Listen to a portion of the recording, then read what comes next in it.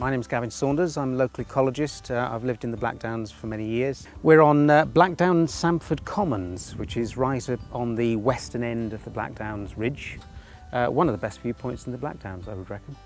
It's very rare habitat in the Blackdowns and nationally, really, by virtue of the fact that it's agriculturally poor, and so where there's been an opportunity to improve it, that opportunity's been taken. But we're really down to only a few dozen hectares of this sort of vegetation across the hills as a whole. It's only ever maintained like this because of human intervention, so grazing, burning, some sort of management that will have been carried out here for many centuries. It's not intrinsically very rich in species. Acid soils, poor in nutrients, don't support much vegetation.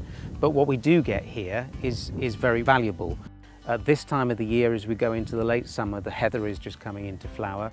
The first one to flower is the cross-leaved heath, which has these lovely little panicles of bell-like flowers on quite grey foliage.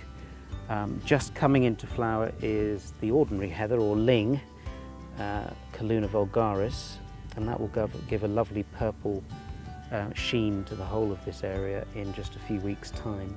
And amongst that, there's quite a range of invertebrate species that are supported, so butterflies, skippers, and then the birds, again, that are supported by those insects. I grew up in the Blackdowns, and this sort of backdrop was the backdrop to my childhood, and I've spent many happy days here myself and with my kids latterly.